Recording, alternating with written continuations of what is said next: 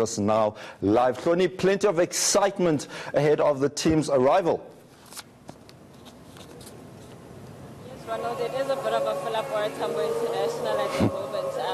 We got here maybe 30-45 minutes ago and it was pretty full already, and there's been quite a buzz that's happened. It's obviously it's different to what happened a few weeks ago when the under-17s came back from their World Cup.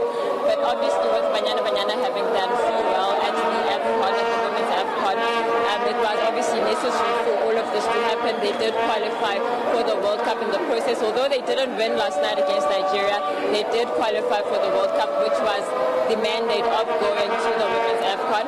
And joining me, I managed to squeeze in an interview with Hloni Mtimkulu, who is the ladies' technical director. She has been waiting with us, so I'll just cross over to her quickly. Fran, obviously, thank you so much for patiently waiting. First question, just your thoughts on Banyana Banyana's campaign at the women's Afcon in Ghana. Well, it's a dream come true.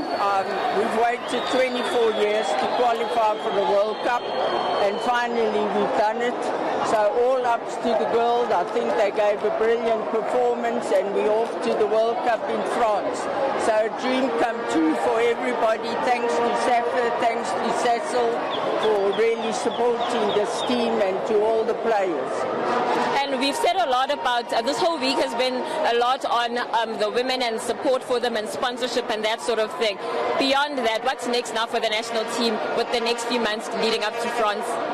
Well, of course, we always want sponsorship in women's football. That's what's held us back.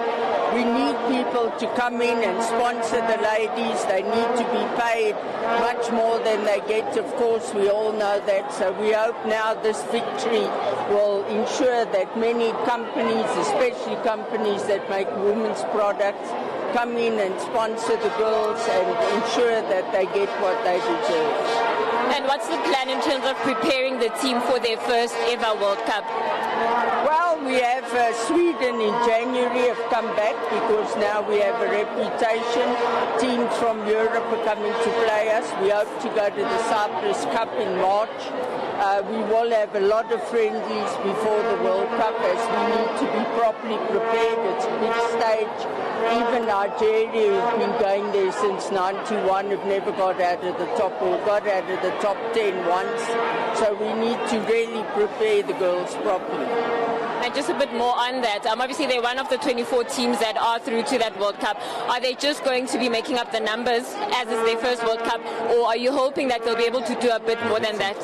No, we certainly hope with the display we saw in Nigeria with players like Tembi, Janine, Linda, Kaylin Swart making the top 11, that our players can really make a mark in France. That's the idea, is to make a good impression.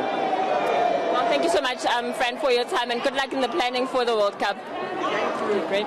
Well, Ronald, that was Hloni Mtimkulu, who is the women's technical director. We are waiting for the arrival of Banyana Banyana. They were meant to get here at 5:30, but their flight was delayed by about 30 minutes. So we expect that any moment now, maybe in the next 15 to 30 minutes, they will start coming out. Back to you in studio.